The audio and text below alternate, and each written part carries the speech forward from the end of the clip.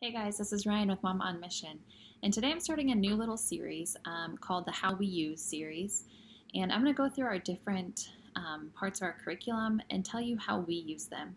I don't know about you, but sometimes when I was curriculum shopping anyway, I would look at a curriculum and just be like, that is way too much, or that's way too intense, or it's way too this, or way too that. And then the more I got into homeschool, the more I realized like we can do things how we want. You don't have to follow the curriculum verbatim, and there's lots of different ways to use a certain curriculum. And so I just thought I would show you guys how we use ours and maybe just give you some ideas if you currently have this curriculum and you just are feeling stuck, or maybe if you're considering this curriculum but think it's to this or to that or whatever. Just to give you an idea of maybe a different way you could try it. Or then you can come up with your own way. So today I'm going to start us off with Saxon Math, and I'm only going to show you my third graders because we kind of use the same approach for kindergarten, first, second, and third. We have not moved beyond third, so I'm only going to speak for the elementary levels, early elementary levels, because I know after this third grade level, then we get into Math 5-4, and Math 6-5, and it's like a totally different ballgame. So I'm only going to show you how we use these younger levels because they're all set up pretty similarly. So it has taken us a few years to get to this routine. I used to try to do things through Saxon very verbatim, and that didn't always work out for me. It was great when I just had one child, and so it was just kindergarten, and no one else was school age yet, so it was easy, but I realized very quickly that Saxon can be very time consuming if you don't alter it a little bit. So we have done that. First things is we do our worksheets first. I don't have a worksheet here to show you.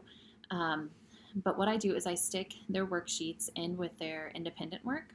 So when they're working independently, they go ahead and give that worksheet a go.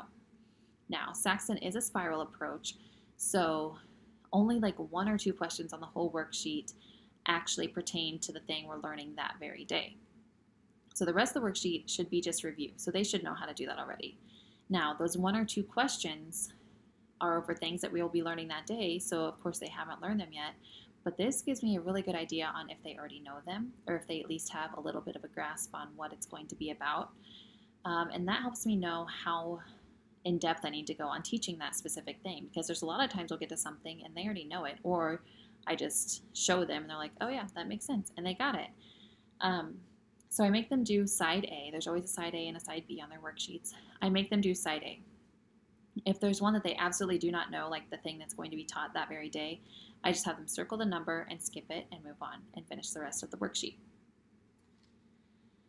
So then after that, in the very beginning of each lesson, you'll see this shaded area, and that has lesson preparation. So that has what supplies you will need, what you might need to do the night before, and then it has things down here that will be in the meeting, and that includes things like the thermometer, patterns, problem of the day, money, things like that. So what I do is I simply look here at what the pattern's going to be. So this one, blank, blank, blank, blank, 48, 58, 68, blank, blank, blank, blank. And then at the end it says rule over there. So I write that out on a piece of paper for him, usually the back of his time test, because those are always blank. And have him fill in the blanks, have him tell me the rule that he used to get that pattern. So that one would be +2 or whatever. And then I also write out, or verbally tell him, depending on the problem, the little word problem down here. And he has to answer that. So that's kind of how we start off our actual math lesson. And then in the book, you will see what is called the meeting down here. We basically don't use this. We did in kindergarten, did a little bit in first grade, but it got really redundant, really repetitive, and it just wasn't helpful. It took up a lot of time for no reason. So this goes over calendar, number of the day, temperature, counting, so counting by 2s, counting by 10s, counting by 5s, counting backwards by 2s, all these different things.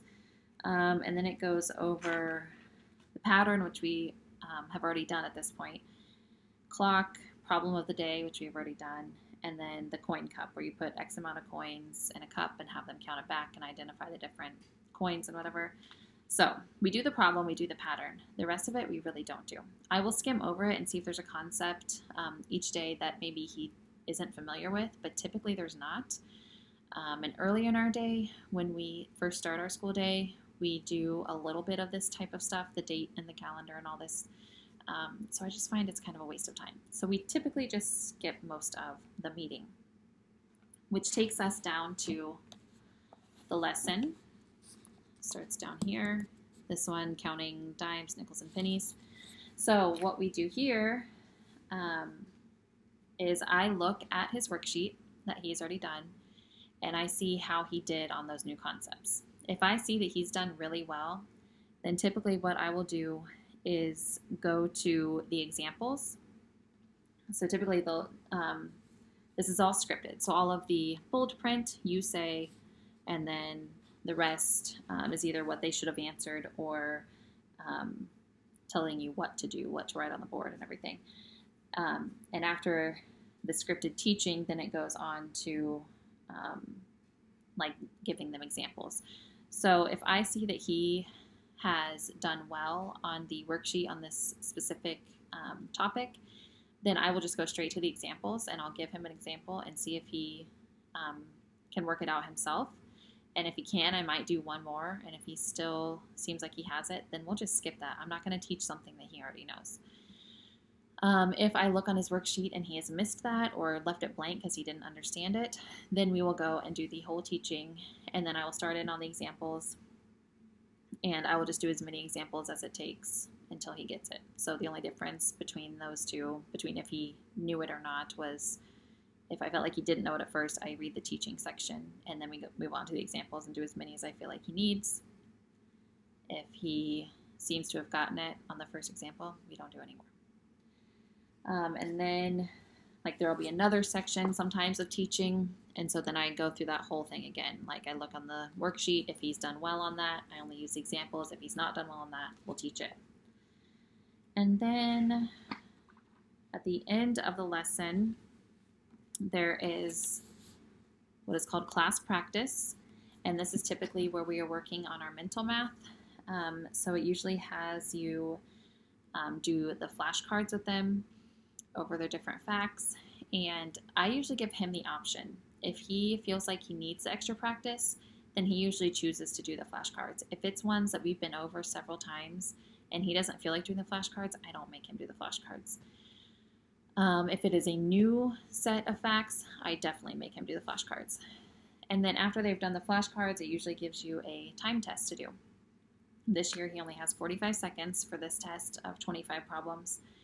And neither of my kids are excellent at time tests, and I never was either. I was pretty decent at math. I did well in math. I hated anything timed because it just stressed me out and then I couldn't think right. So I don't put too much into these. I still make them do them just because I do believe it is good practice to have to bring those facts to mind quickly.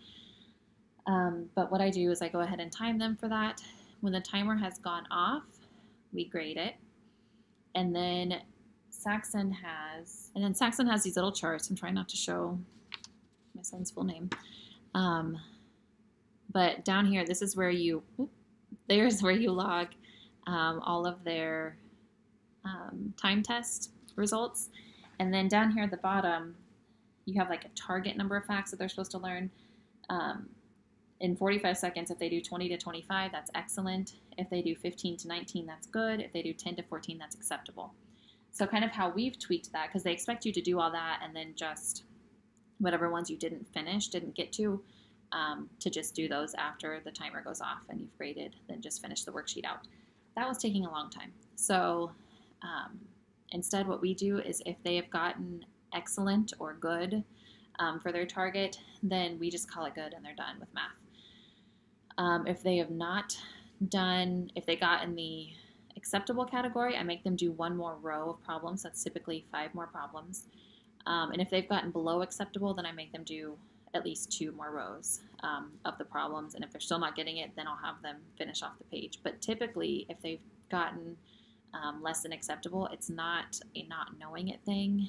It's simply they were flustered and they were kind of newer facts, so it just took them longer. So usually when they get below acceptable and they've done those 2 extra lines, so those 10 extra problems, they do them really fast and they're not timed. So I don't worry about that too much. And then the very end, we go back to the worksheet. Anything that they got wrong, I make them correct it. And if it's more than just like oh, they forgot to put the $sign, or they forgot to put AM or PM or whatever it is, then we'll just say fix that and then call it good. If they actually miscalculated or didn't do the problem correctly, I mentioned there are 2 sides to that worksheet and they only had to do the front. Well, then on the back, it's not the same problems, but it is the same type of problems. So if number 1 was an addition problem, an addition word problem, then number 1 on the back will be an addition word problem, just a different one. If there was a clock time problem on number 3, then number 3 on the back will have a different clock or time problem. So anything they get wrong on the front, they have to do the corresponding one on the back. Like I said, as long as it wasn't like just a missed symbol or something. And so that shows me that they've understood why they got it wrong and can go back and fix it and do it right. So, and then we just call it a day as far as math goes. Now, every 5 lessons, I believe, is a written assessment, and every 10 lessons is both a written and an oral assessment. So on those days, we just use the written and oral assessments exactly how they are. The oral assessments are really easy. It's usually just maybe 2 to 5 questions that I just ask them out loud, and they either tell me what they need to tell me, or sometimes they have to use linking cubes or something to act it out. And then the written test is just, at 3rd grade, it's a front and back test. For 1st and 2nd, I believe it's just a front, one-sided worksheet. And I just can't help them on anything other than maybe if they have trouble reading something. And then I grade those and keep those on this side.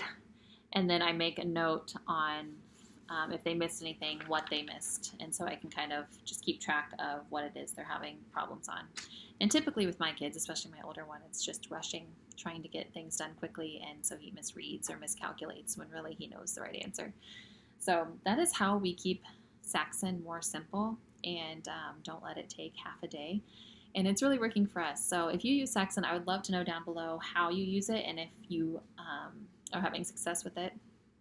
And if not, what kind of math do you use and how are you liking it? So I thank you so much for watching. If you have not subscribed, please do so. I would love to just chat with you more and get to know you guys better. So thanks for watching. I'll see you next time. Bye.